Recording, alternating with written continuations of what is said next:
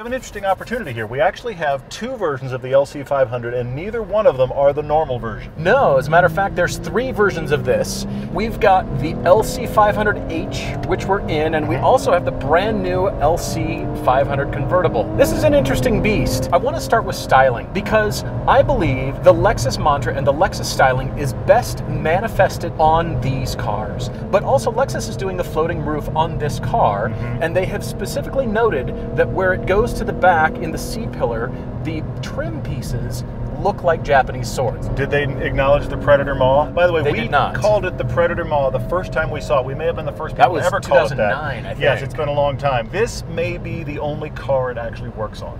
It still looks like the Predator. It still has that, looks like the Predator thing. But on the LC500 in any flavor, I think that is the only place this ridiculous Lexus grille actually works. I do think it looks genuinely eye-catching and beautiful on this car, which is impressive because I don't like it on anything else. The price for the 500H is $104,000, $104,540 actually. So it's not an inexpensive car.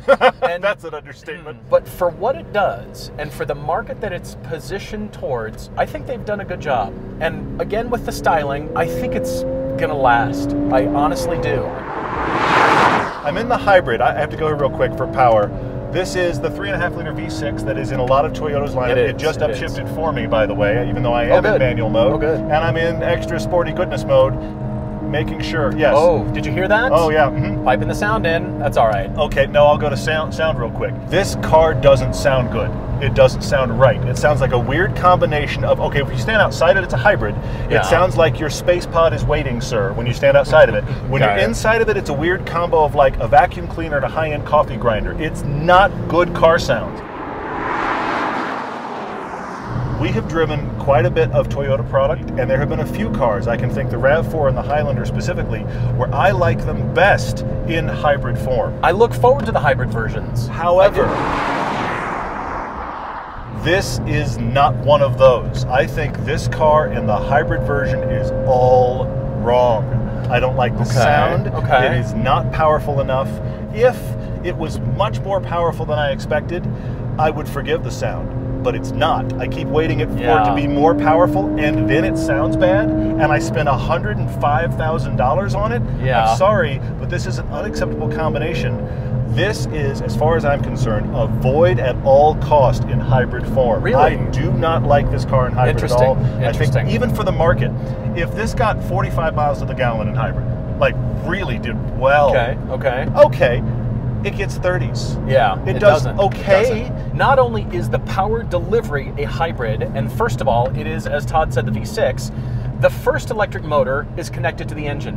The second electric motor is connected to the rear wheels, and it also covers regenerative braking. So therefore, this car is both a series and a parallel hybrid, okay? How complex can we make it? It carries batteries just behind the rear seats. Now, with the transmission is also in and of itself a hybrid transmission. It is a CVT connected to a 4-speed automatic. We said it in the LS. This is the worst of both worlds. I'm sorry, but it's the worst of both worlds. It's another car I don't think works in hybrid. If you're gonna make a car this special and this good looking, I do think it's good looking. Yeah, agreed. We want it to really have something. It's either kind of a muscle car underneath or it's kind of a sports car underneath. But to actually just bring a hybrid powertrain where you're just gonna cruise, I want it to be an excellent GT car. But in hybrid form, I'm not all there. It's not powerful enough and the transmission isn't sporting enough, no matter what setting you have it on. And then you have a bad noise on top of it. I'm sorry, I think those are death blows to a car like this. If you're spending this kind of money, you're a person who is no longer, I hate to say it, you're no longer that concerned about gas mileage. I think so too. Unless it was great gas mileage, and this is better. Just give me the big engine. Yeah.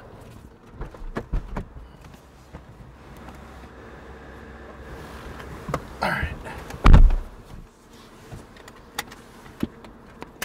In the inside, you're down in this car, which is nice. And I do like what Lexus has done with the style. It's very strange to have some twisting surfaces that I don't know what to do with. It intersects in strange ways, but then it's very clean and crisp to indicate, all right, this is going to be a long-lasting, clean design, intersected by strange shapes. This also is a carryover from the LFA. The LFA was this big atom bomb in the styling and even the reputation of Lexus. And they instantly, with that sliding gauge and everything, instantly went to an interior, all of their interiors, no matter what it was, started to look kind of like the LFA. This car looking most like the LFA, it works the best here. So to put it in gear, it's just a toggle switch here. So you go over toward your knee to the left and then back into drive. If you want to put it in manual mode, you just push straight back. The lever just resets itself. So it's just a toggle switch right here. Yeah, toggles have not been all that successful with the general public as far as a transmission selector. And I think this one is in that kind of, is it confusing category? Once you get it, it's fine. Ooh, did you hear that? Yeah, it turned up a noise that's bad. It's even more. And it shifts for itself. Even in manual mode, it shifts for itself. Well, right at redline. So this transmission combination, I was trying to figure out at first because we like to drive a car like it's designed to do. And I was curious because the tach wouldn't move. And you hear the engine fluctuate in RPM, but the tach doesn't move. And then above fourth gear, then I felt a shift. So what the CVT is doing is acting with this transmission to give you the smoothest experience possible. That's what it's designed for. But see right there, I didn't move my foot, and the tach didn't move, but the engine changed RPM. It wallowed and decided on itself. Yeah, that's the CVT coming into play. And that's the thing, though. If you're going to have settings, though, of different modes, it would suggest that it's going to have different personalities. But it never gets away from that weird kind of rubber band CVT feeling. It never gets away from it. Also, in sound, it doesn't get away from it. I want it to be a powerhouse. And then you make it a hybrid, which I think is a mixed message in this car. I really do. I'm thinking the engineering effort that's put into this to then add Sport Plus is a weird combination. Either make it a hybrid without Sport Plus and I'm just cruising. And the car is just a beautiful object moving down the road. But then you want to take it out here where we are. We're on one of our favorite roads ever. And you start to feel the steering. And I think, all right, am I only feeling the tall, wide tires? Is that all I'm feeling? That's the only thing helping the input? Because Lexus wants to insulate you from the road, from the driving experience. I want more raw feeling to the car. I want more engagement to the car, but then I don't know that they would sell. Well, it's not necessarily the Lexus market, but there's an opportunity with this car. I mean, let's go back to the LFA, which you and I have not driven. No. But it is universally loved. Yeah. Okay, and it's universally loved as a driver's car with some raw feel about it. Yes. Lexus can do it. They have done it. They did it with their Halo car. All of that suggests it's a free-for-all. They could do it in this car. Why isn't that switch more of a profound change? Especially in the hybrid. Eco, not just the noise. Eco to Sport Plus should be Prius to muscle car. It should. And it isn't. It's designing for your customer. And never before have I felt a car that is so pushed and pulled back and forth between knowing who will buy it and pulling back from what enthusiasts want. Because this looks like an enthusiast car. It looks gorgeous. You want to get in and drive it and thrash on it and think, oh, it's the next coming of the LFA. Yeah, I wish. But not at a hybrid level. No. Not here. This particular one is available with something called the Performance Package. It has almost everything, Touring and Sport Package, but it's missing the one Sport Performance Package that I think could actually justify the Sport Plus. And that is the active rear steering. And I'm wondering if that would rotate this car even better despite its weight. It would rotate it, but that is the thing. All of these are nearly 4,500 pounds, which is a lot. Really heavy. That's a lot. Its issue in corners is not grip. You mentioned the tires. The tires are fantastic. They are. Michelin Sport tires, they're great tires. They hang on hard. And that's what makes this car handle, but it has a ton of weight and a lot of body roll. And you can't get away from that even right in now. Sport Plus. Nope, absolutely not. See, if I'm down a few gears, the engine just comes up and picks an RPM because of the CVT. But then I think it shifts one gear down on the 4-speed automatic transmission just to start to match the speed of the car. It's a strange feeling. And here's the thing, it's trying to mimic the fact that the non-hybrid version, the V8 version, has a straight-up 10-speed automatic. 10-speed. So this CVT 4-speed combination is faking 10 gears. Yeah, and then it goes up to 10. Let's be honest, that was arbitrary. didn't have to fake 10 gears. You could have done 6. Why? It doesn't even need to have 10. Yes. But it's trying to be 10 like the other one. I'm sorry, I'm ranting on it because I think the Achilles heel of this version is the fact that it's the hybrid. It's the one I would not get. $105,000 for this. The hybrid's the killer for me. I come back to knowing your audience, knowing who's going to buy this car, and pricing it at a level where it's an aspirational object. Sure. But it still doesn't reach what I want it to be. It doesn't reach what you want it to be. Yeah. I don't feel like. Well, but the person spending $105,000 at least, because this starts at like 97. It's not like it starts at 60 and it starts at 100 grand, okay? The person spending that much on a car like this, are they concerned if it gets 20 miles to the gallon or 35? Is that really even on their list of things to worry about? I don't think so. I wouldn't. So that makes this a car without a home, honestly. I don't think the hybrid version, I think it's an avoid. And I haven't said that in a while, but I think it's a car to avoid. It's strange because you and I usually like the hybrid versions of things. We almost look forward to them. We have in a lot of other Toyota product. It is the wrong application here, and it was also wrong in the LS. Okay, so we need to drive the convertible. We need to drive the true V8. Yes, that's the key thing, is not only is the convertible brand new, but it goes back to the other driveline that is offered here, which is the big 5-liter naturally aspirated V8. Think about how few of those there are, and a straight-up 10-speed auto. Okay, the LC 500 convertible, we got in it. The interior does not reveal any convertible controls. We had 4 of us digging around trying to find them. They are nowhere obvious. We looked up here in the headliner. We looked here where it should be. It was nowhere. And then finally, Lexus has had a questionable amount of interaction with their screen and the mouse for generations. Yes. Someone happened to pull on the back of the mouse pad and it's under there. Now once you know, great. And some designers probably very excited about the fact that they did that, but it's never had anything under it. The one on the hybrid does not move, it's bolted down. It's actually a flap for the convertible power top on this car. It's kind of cool once you know, but it's kind of difficult to find out if you don't. This car does have the 5-liter V8. The LC 471 wouldn't sound quite as good. So they just went, 5 liters, the 500. That does sound good. Yeah. I'm not one for being a convertible person. I don't think you are either, too much. Not overly. But this is cool. Climbing off of what we just talked about, this car makes sense in convertible with the 5-liter. Now, this won't ever be a hybrid, and I want you to talk about that. Yes. But in 5-liter, you can now interact with the noise. And you can interact with your own noise. You can. And it has a real 10-speed automatic that actually listens. It's not doing weird gear hunting thing because it's a 10-speed automatic with this noise. You're not even in sport mode. You're right. Get that in sport mode. There we go. Think about how few people still make a naturally aspirated 5-liter, and Lexus is one of them. That doesn't initially seem like it makes sense, but yet this is, honestly, it's a fantastic engine, and I'm glad they still make it. Transitioning to the styling, I think this is the best iteration and the best execution, even better than all of the other LCs. Really? For the reason, the top is busy. There's a lot of lines, there's a lot of stuff going on that floating roof, like I talked about. Yeah. On the convertible, that all disappears, and all you have are the body sides. You just have the clean themes, and it actually resolves better at the trunk lid when you go all the way to the back. The top is less fussy. There's less going on, and I think it looks cleaner, and therefore I think it'll look better longer in convertible form. Interesting. Okay. I think it will become kind of a classic 20, 30, 40 years from now. Really? That's a big statement. Kind of a classic look for, I remember the 2020s. That's what cars looked like. But this will be that classic shape because of the clean top. Interesting. And it makes an arc that is a little bit nicer. I like this car. I like it both top up and top down. I also like that noise. True. That's pretty good. That's the right noise.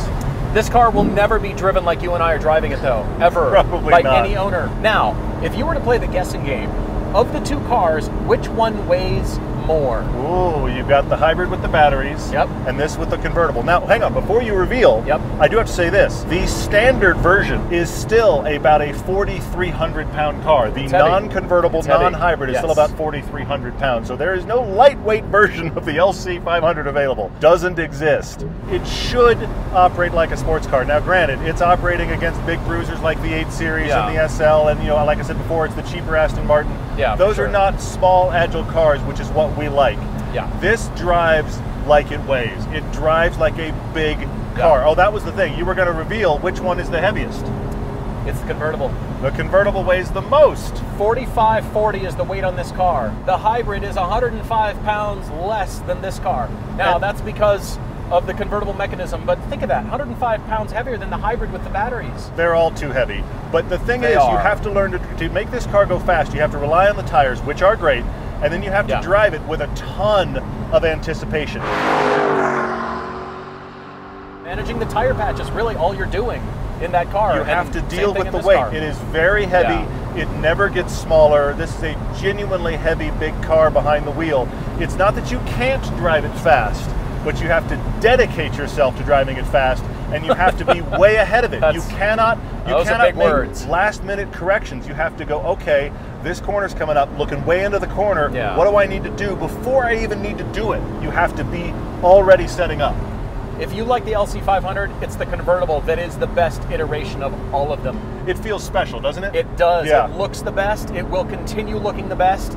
And plus, all you get is the V8. That's all you do. That's all you get. Yeah. And it's great.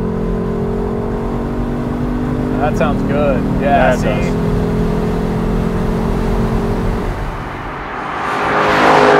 I actually like a little bit of speed there. That was. It was a good number. I actually like the coupe a lot, and I may like it more than the convertible, but this is a fantastic execution of taking a really crazy coupe design and going, can we make a convertible out of that? I'm telling you. They've done it very well. The convertible's where it's at, honestly. I believe that. See, actual downshifts? Yeah, and it actually pays attention to what you want. Yes, it does. It does it. This, honestly, if you're going to buy an LC 500, I already said it, but I'm saying it again now that we're in the standard V8. It's the V8. Don't even the hybrid. I'm sorry, but it shouldn't exist. If there were personality lurking in that hybrid, I'd love it.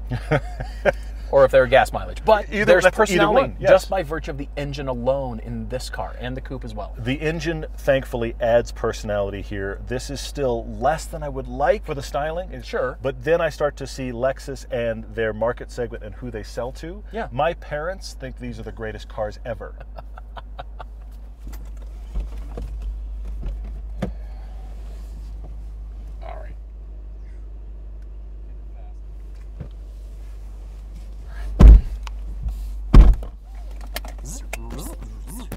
Straight back for manual. Make sure we're in Sport S. That's good. This transmission will actually listen to you. It will. I'm excited about that. Listen to that. Ooh.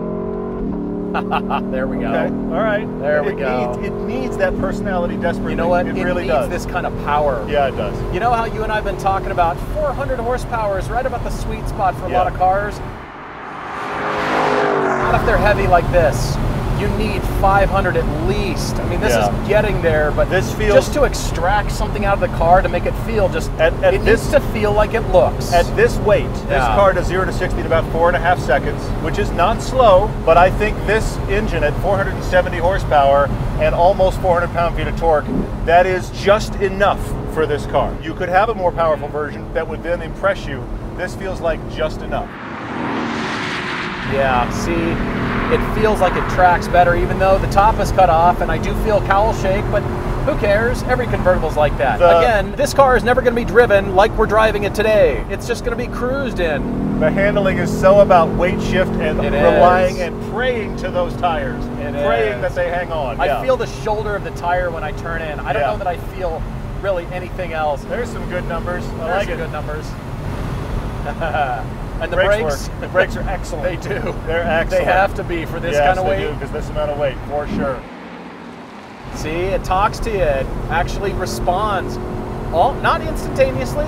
It's not as good as some of the automatics that are tuned that we like, that are almost indistinguishable from dual clutch transmissions. Yeah, this is a good automatic. But it's good. It's a very good automatic. It's not as good as you're right. Some of those that almost seem like dual clutches is not quite that good, but it does. But after the hybrid version, this is a revelation of a transmission. So here's the big question in my mind. $110,000 or so. Probably. What do you buy? Do you buy this? I mean, that's a tough question. There's some theater if you wind the engine up and you really push hard. I'm just keeping it above 6 right now because that's where the personality lives. If we're talking that kind of money, yeah, it's tough. You're buying style here. You are. You're buying a lot of style, and there is some exclusivity in doing that. And there's also going to be the argument. Some of you are going to say, well, I'd only buy the Lexus because I know the Lexus will run. Lexus is known to be reliable, and I get it. Sure. But a car that is reliable has nothing to do with whether or not it's worth driving. Has nothing to do with it. It may work, that's fine, but that doesn't mean it is worth driving. Yeah. You can have an incredibly reliable car that you just don't even want to be in. So reliability is not the point at a $100,000 country-crushing car like this. Even though it will be. It'll be great. Yes, of course it'll be great. But I actually think for $100 grand in this category, well, you could get a base 911. But I'm not even going to go that sporty. I'm not even going to go that sporty. Have you met me? I know, you would get the base 911, but I would say this. I would load out a Jaguar F-Type. That's not a bad choice. I think that would be my play. $100,000. Not a bad choice. It would be lighter than this. It would rotate better than this. Yeah. And it would have enough of the theater. The styling's not as crazy, but I think the styling there is every bit as good and probably more classic. I'm also including the 8 Series and the SL. I still think I'd go F-Type. It's not bad. At this level, yeah, I'd be loading out a 911, but... Of course you would. Nobody's surprised. You know, I do like the fact that this is not necessarily a mainstream thought, and you want something that is special and looks special and feels that way. And I agree. The LC500 convertible is very much that. Plus, it comes with what Lexus says is a climate concierge with upper body heating, which I take to mean is the genteel way of saying convertible. That's just the new way of saying we're putting the top down, honestly. I think this car is special and unique enough even without being a convertible. I think the convertible is a nice add. Yeah, I think that pushes it over the edge for me, and therefore it is a contender, but at that level, at that price point, there's a lot of choices. It's a tough world at 100 grand, for sure. I want some more, just a little bit more raw feel.